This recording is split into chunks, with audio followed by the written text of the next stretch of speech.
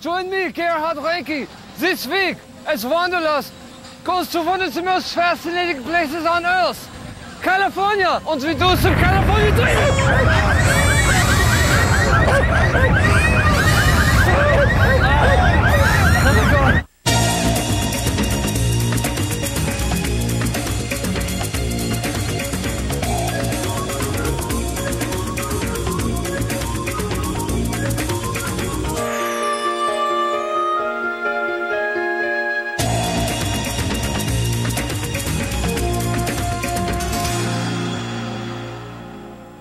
Sitting atop the San Andreas Fault, California is a land of extremes.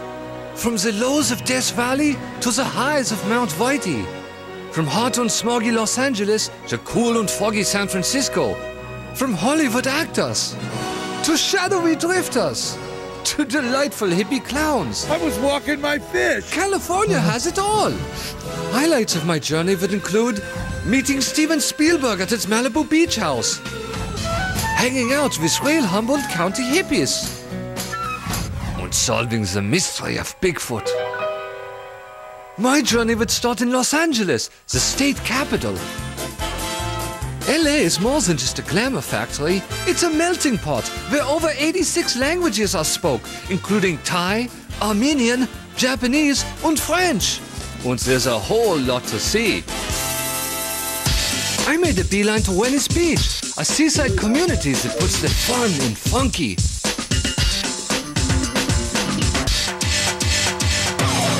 In trendy LA, looking hip and fashionable is the only game in town.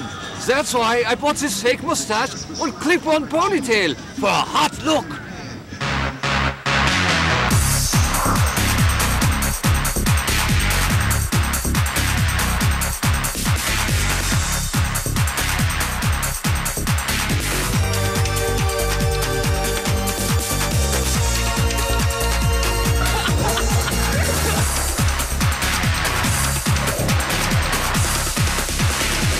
I'm gonna try to tell you like it is. You need to get rid of the mustache with the band-aid and get some dreadlocks, take a little wig over here back there, homie. Good golly, Miss Molly. Stop taking yourself in. All right, that's enough.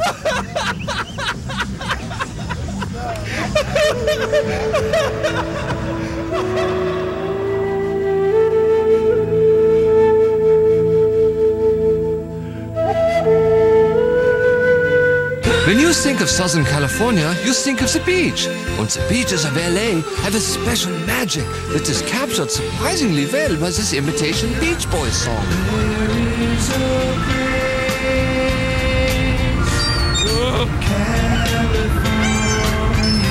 Stop those in the clubs! A special place in California. Hey, you! Oh, Steven Spielberg! Off the beach. Now, off the beach. Get off the beach. Get off the beach. Get off the beach. Oh! Hey, you two, get the get out of the house. I'm getting the stuff! Private property. Get out of here. Get your and get out of here. Trying to get Get out of here, I said. Out. Get out of here. Disneyland is one of California's most beloved attractions. Also, the Disney Corporation's zealous copyright policy makes it illegal for us to show it. From Toontown to the new California Adventure. This magic kingdom still embodies the homespun American values that Walt Disney himself championed. Perhaps this inscription on his statue sums it up best. Angelinos have a long-running love affair with the automobile. In LA, you are what you drive. So I decided to rent a classic convertible. The 1987 Dodge Shadow. And then I hit the open road.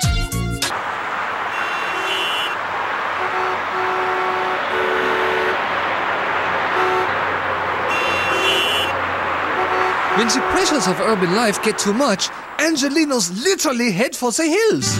Hey man, brother, split this scene. Go up as the air is clean. Maybe on the mountain top.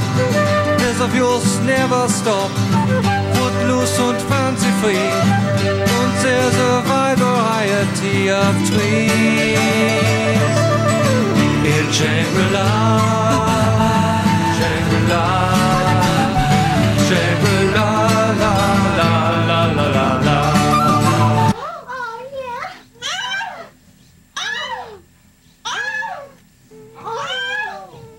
Cut. Great, that was great. Before leaving LA, I decided to adopt a travel companion for the week. But first, I put this pooch through its paces and gave her a thorough inspection. I think I'll keep her.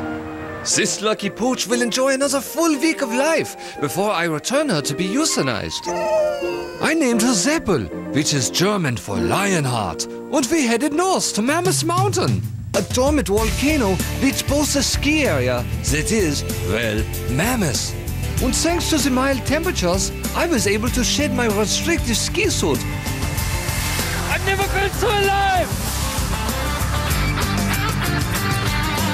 On this magic afternoon, I was in the zone, executing my turns with grace and authority. I was putting on a clinic out there, and everybody was totally stoked.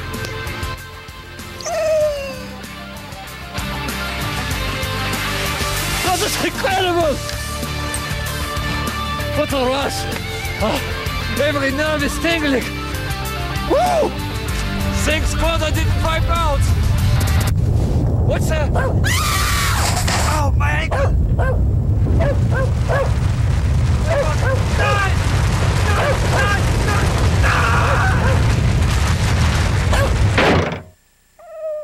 When we return, I will head north for a San Francisco treat. My California adventure got more exotic when Zeppel and I went to Denmark. Well, not really. But Solvang is a replica of a quaint Danish village nestled in central California. Here you can find such Danish charms as wooden shoes, a wide variety of cheeses, amusing knickknacks, Guilty as charged. and wooden dolls. Although part of me wants to go in to see the wooden dolls, other half of me is saying, don't do it. That part of you is behind you and it's best left in the past. Of course, not everything here is Danish. Do I look Danish? No. If I am, it's only by injection. After a delicious afternoon of wine tasting, it was time to hit the road and continue my California adventure. We headed north to Silicon Valley, which has not been the same since the dot-com crash. I'm standing outside the former headquarters of internet giant Cisco Systems. As you can see, it's a shadow of its former self, as is all of Silicon Valley. San Francisco is one of the most beautiful cities on earth.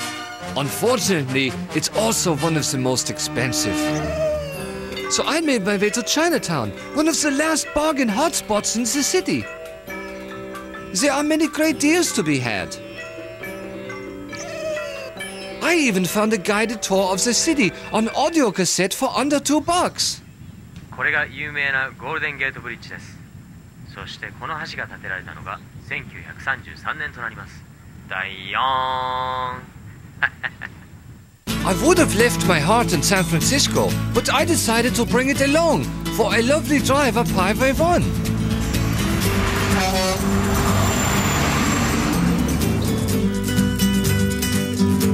This rugged coast makes the spirit soar with its awesome beauty. Zeppel and I made our way to the charming hamlet of Mendocino, which doubled as Cabot Cove, Maine, in the hit American TV series Murders, He Wrote. And what better way to see it than in the horse and buggy? Zeppel, this is a reminder for you to enjoy your last few days of freedom. I took Horace Greeley's advice and went west, young man, to the Mendocino Headlands, one of the most western points in... What the hell? Oh my God! Oh my God! You all right? He's having a seizure! Oh my God! Get his tongue! I can't reach it! Ow! Ow! He bit me! The giant redwoods of Northern California are famous for their awe-inspiring majesty. This is incredible! But there's also lots of fun things to see and do. Can you imagine a drive on log? Woo! What a rush! Or a walk through stump? Oh, did you see that? We walked through the stump! And I crossed another dream off my list when I took my trusty Dodge Shadow through this drive-through tree.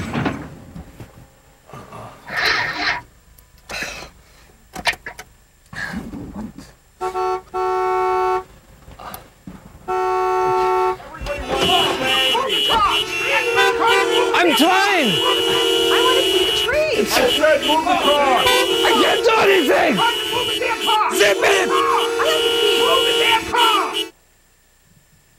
This majestic 2,000-year-old tree was named Moonshadow by eco-activist Emily Buttercup, who has been camped out in the top to protest it being cut down by loggers.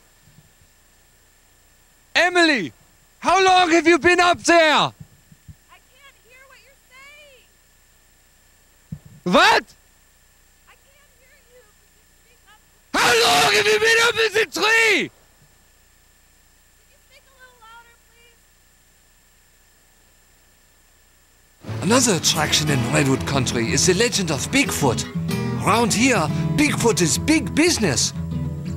But don't let the kitschy merchandise fool you. This beast is all too real. As evidenced by the 1968 Peterson film.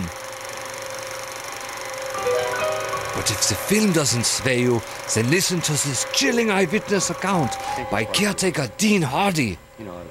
He was hairy, big, he walked slow, big steps, just mostly hairy and stinky, you know. As I journeyed on through Redwood Country, I kept a vigilant watch for Bigfoot, knowing that capturing this mysterious cold-weather ape would bring me great respect from the scientific community. And let's not be naive, it would make me wealthy beyond my wildest dreams. When we return, I get to hang out in a real hippie drum circle. I took a break from my quest for Bigfoot and checked out Garberville. Nestled on the Eel River, this is a typical American village. Except that this village is crawling with hippies. They flock here for the harvest of California's biggest cash crop, marijuana. Would you say that most of the majority of the people here are cannabis users? Oh, most definitely so, yeah. Free marijuana gets given to me. A lot of times I don't give it to people. Oh yeah, what do you call it, rich hippie? I don't know. Hippie with a shower.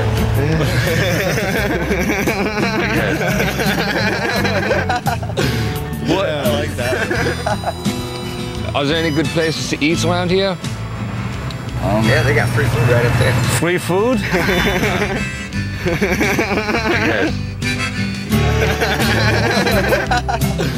What? Yeah, I like that. Attention budget travelers! Community soup kitchens are a great way to stretch a buck. And as a traveler, you are technically homeless. They are also a great place to meet people, like this beguiling young woman named Willow, who had a compelling vision for world peace. Yeah, it's going to be a real big world movement for peace. There's going to be a lot of tribes from all over parts of the world. And then she repaired my crotch with duct tape. Okay. After I returned the favor, she welcomed me into her colorful band of hippies, which included Roach, Pinhead, Illinois, Jaguar, and Nugs. They invited me to come to a sacred place in the Redwoods, where we hugged a tree. And then I sat in a real hippie drum circle.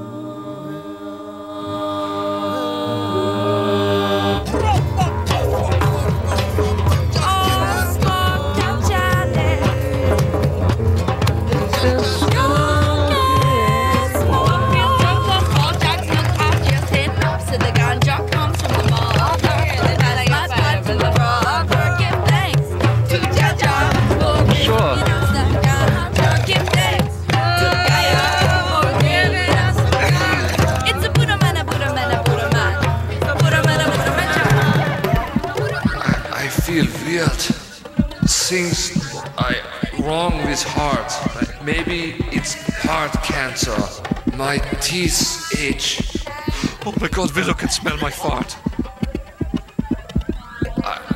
God, I could, Mom, Jesus Christ, I can't even speak in my interior monologue. Hey, what's wrong, Gerhard? What's the matter, man? Come over here. Are you What's okay? wrong, It's cool.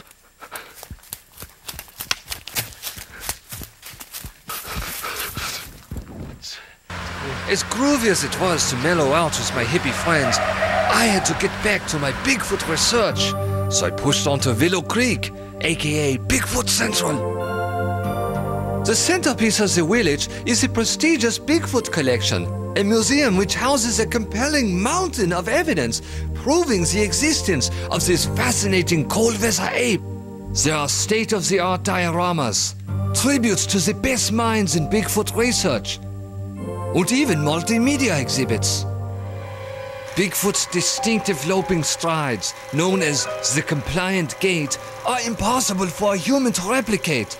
Museum curator Al Hodson demonstrates. The arms are apparently, but it's a different gait.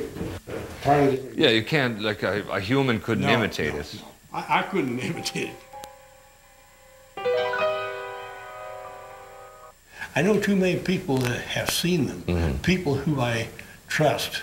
People like avid hiker Tom Wilson. I mean, you could hear it probably for, I'm guessing, a 3 to 5 mile radius. Woo! You know, like an ape. Woo! Like an ape with very extremely powerful lungs. Woo! Woo-wee! Like that. So, like, because... But the most convincing eyewitness account came from an earnest young man named Jason Simons.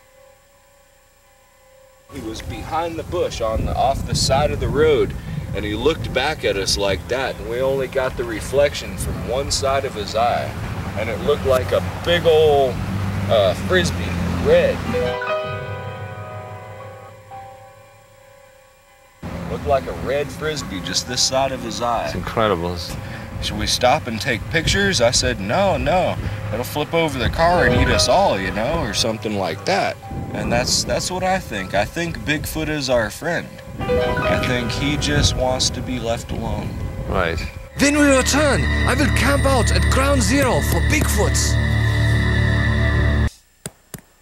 As I set up camp that night, my mind swimmed with conflicting thoughts.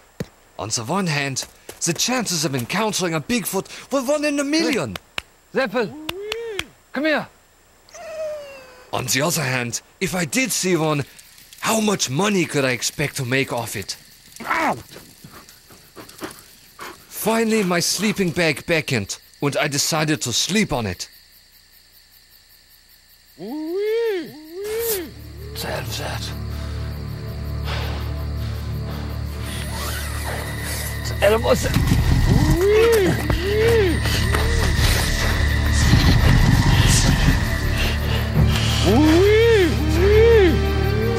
Who's there? What the hell is that? Show yourself!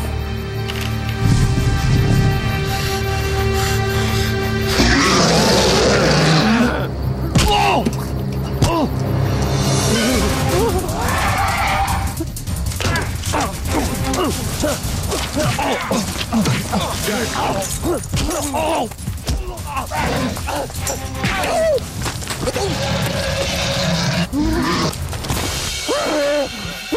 Help, Zipper! Help!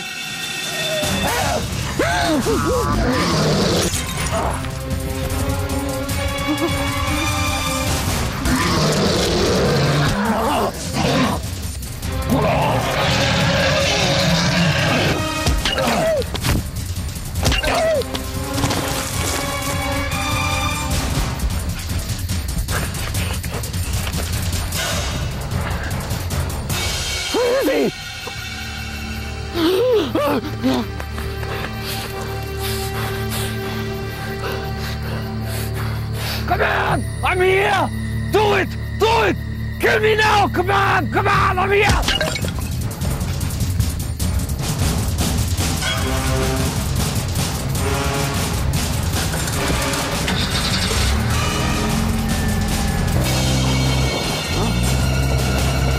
My car! That's a rental! What the hell are you?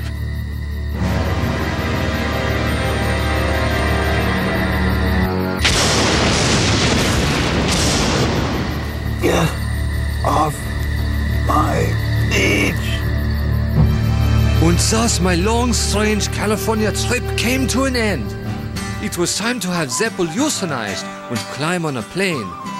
But call me an old softy, I just couldn't have that poor pooch put down. That's right, folks. I gave her to Nugs. Ruff, please remember to spay and neuter your pets. Ruff. Yokozuna.